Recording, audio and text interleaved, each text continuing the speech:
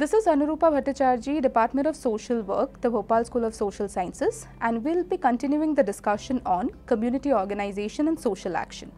For today's lecture, we'll be looking into community organization's concept and meaning, the definition of community organization, the scopes as well as the process of community organization. To start with, we'll be looking into the concept and meaning of community organization. This is a method which makes a conscious effort and direct initiative for the needs of the community.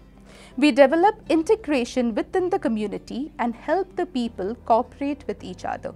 We look towards a consensus, we look towards people coming together to sort their problems, help us in the intervention and finally work out on the permanent solutions. It is a democratic method which believes on equity, equality as well as dignity of the people. The principle of acceptance, the principle of non-judgmental attitude and every other value and principle of social work is intact in this method because we believe in no casteism or no demarcations of the society, whichever way it may be. It works in the community to develop the living standards of the people. We believe in upliftment, we believe in empowerment. We also believe in collective methods so that we can enhance the resources and activities of the people in terms of their social functioning and social roles. We also look forward to the motivation of people and inculcate the idea of promotion and progress in the community depending upon the resources and the needs of the people within the livelihood. We'll go ahead and check the definitions of community organization. For this, we'll first look into Murray G. Ross's definition, which was given back in 1967. According to Murray G. Ross, the process by which the community identifies the needs and objectives, gives priority to them, develops confidence and will to work at them, finding resources both internal and external, to deal with them as well as in doing so extends the cooperation and collaborative attitude as well as practices in the community. When we try and break this definition to understand a little more about community organization, first of all, we have to look into the concept of identifying needs and objectives. Every community has its own needs and objectives. Murray G. Ross has stressed on the fact that all the interventions that needs to be done within a community has to be based on the needs and objectives of the people living there. The second definition objective that we have here is prioritizing them. When we have a list of needs and objectives identified, we need to prioritize on the fact which needs to be worked upon first and gradually what are the steps to be taken for the community organization. For this, we need to develop confidence among the people. We need to work at them with the people in the intervention module as well as look into the resources, both internal and external. Cooperation, motivation and collaboration have been given special emphasis in this definition because these are the elements through which people work in the community for the greater good and development.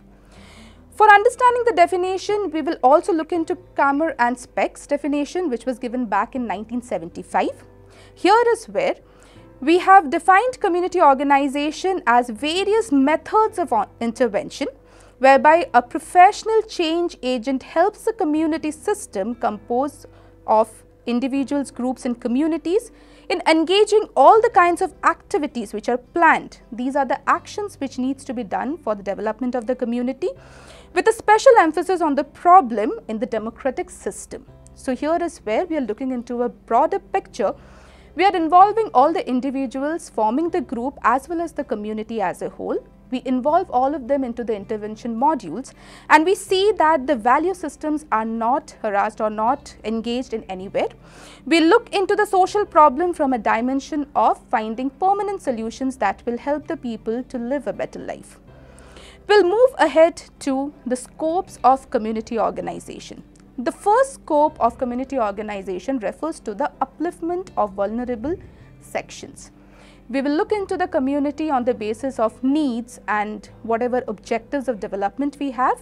Based on that, Whoever requires an upliftment, whoever has an issue in gaining all the kinds of opportunities, or maybe they are not getting the kind of resources that they're supposed to get, we look into the interventions of upliftment for them.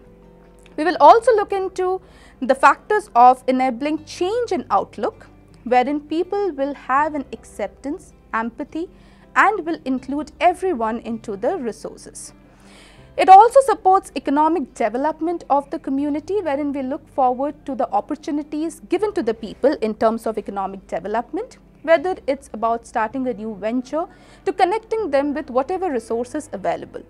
We also look into the improvement of existing circumstances, be it social problem, be it any issue that is hindering their livelihood, be it something which is making their lives a little more stressed. We'll look into the factors of improving it through the designed and curated interventions that we do based on the studies of the community.